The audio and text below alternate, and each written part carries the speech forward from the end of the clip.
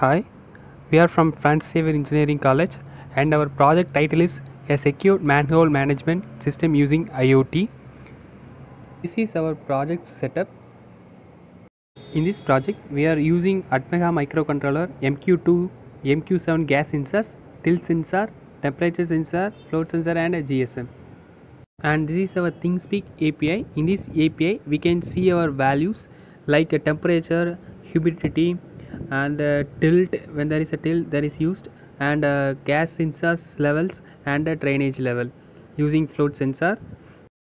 Now you can see when we tilt, the tilt sensor is activated, and we will receive the message in our phones.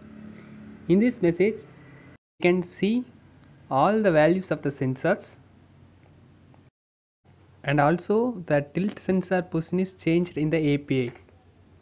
And now we are going to see about the working of float sensor, and it is used to measure the water level inside the drainage.